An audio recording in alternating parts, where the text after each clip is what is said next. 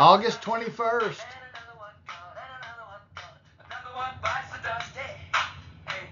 We're going to get you too. That's right. Another one bit to dust. In fact, a couple of them bit to dust, didn't they? Let's see if we can just sit this out a little bit here. It's the day after the election, August 21st. And what do you think about that? So let's do the rundown. As expected, Mac Getz and Rick Scott carried the big seats. The biggest winner at the local level was Gary Greger with an absolute crush as far as Walton County goes. Congratulations to Gary on 4 more years. Gary's one of the proud, like the supervisor of elections office, doesn't have lawsuits and all kind of other things, extracurricular activities going on in there, and it's nice to see such a good organization run. Good luck on your next four years there in Gary's office. Well, Aaron Murray came out of nowhere, a resident of Walton County, and put about 35% on the board when people thought he could even scratch the surface. About 5,000 people, I'm not going to get into the detailed statistics, you can look them up and see them how you want, about 5,000 people, all Republicans, basically told the sheriff, hope you were listening, Mike, that we don't like it. And I tell you, if they'd have saw all the stuff before early voting, and somebody could have sent them the Alan Osborne show by mail, all the people that didn't see it, and they could have read the information, it'd have been worse than that. It was a statement because the brand of the Walton County Sheriff's Department is being sold across the U.S. I'll show you some classes. If y'all ain't figured this out, only thing the 21st means is, hey, we got to rev it back up and concentrate on the what we had. It's time for some change in Walton County. We got to save this county. We got to make sure it stays a nice place to live, and everybody's got a fair shot at everything. And that tell us we're conservatives in this county by nature, and you need to tell us what you're doing with our tax money. So no matter whether you say you're an independent, whether you say you're a Republican, you say whether you're a Democrat, you vote with your actions when you sit in a public office. And those of you calling yourselves Republicans and conservatives and acting like total fools and the reason this country's fallen, we're going to call you out on the Alan Osborne show. So congratulations to Dan Curry. It will not be Boots, it will not be Trey, and it will not be Chuck sitting on the BCC board. And I'm sure that was an absolute shocker that not a one of them will be sitting up there. And, as predicted and called by Alan Osborne, when Chaz Galloway showed up with Dr. Z, and he's claiming his happy signs. Yeah, are y'all happy that Dr. Z helped keep Tony in office? Just like I said he was, just like Chaz and Shipman wanted him to. I saw that coming. That was the old Cecilia Jones move, wasn't it? Get enough people in there, right, Cecilia, that the incumbent just can't lose. But I've got to go confirm this, but I was told that I don't think Tony won a precinct south of the Bay. So that means a guy that owns no property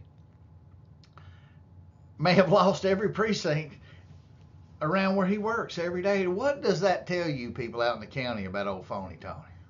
But fear not, we've got a 20-year-old kid on the mound who's going to run him in the general election. But he's listed as a Democrat, but hell, that's what Tony was most of his life. So let's get real here. Tony's bought and paid for by the lawyers, and between Dr. Z and just Morano, even the conservatives did not pick Tony. He did not get 50% of the vote.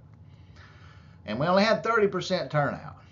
And so, again, congratulations to Brad Drake. Congratulations to Dan Curry.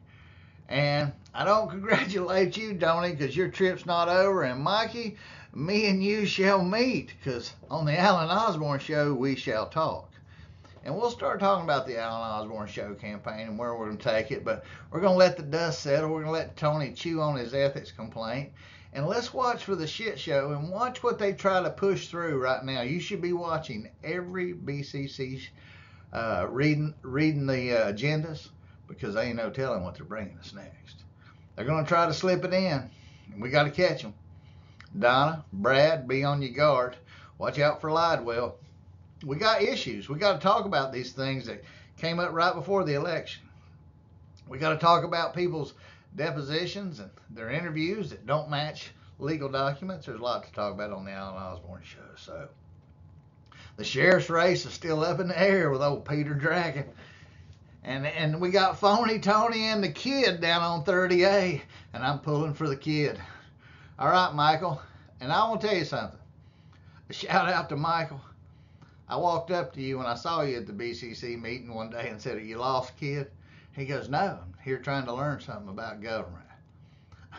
You say what you want. He's one of the few. I remember being a very young, not even a father yet, coming to the adoption of the comprehensive plan in 1996 for Walton County. And then I watched them not follow it and make about 4,000 variances. Thank you, Joe Johnson. Oh boy, you sure helped us out, Joe. I can show you a lot of mistakes you made anytime you want to talk about it. Run ad about me, hell, I don't care. Waste your money, boy. I don't know, Joe. You got to go, Joe. But that's the way it is on the Alan Osborne Show, and it's election. But hell, this was just preseason. Now back to the real thing for you conservatives. Look, we know Trump's going to carry Florida. We know it. But don't be confident. We lost before. We don't want to just carry Florida. We want to help win the popular vote. And this 30% bullshit, I mean, it's better than we've done, Walton County. But are you telling me only 3 out of 10 people out there that are registered to vote give a shit about this country enough? Are y'all the same people bitching to get out here and get involved? Just vote. I'm not saying dig up the dead like the Democrats are going to do and have them vote twice. But can you go? It's one vote. Y'all get one vote. You can't buy another one. You're not supposed to anyway. But your personal vote, you only get one. Make it count. You know, or don't say anything. When the border's open and y'all put Kamala back in there, God forbid, don't forget, you know, what's she going to claim to be part of next? You know, I'm not sure.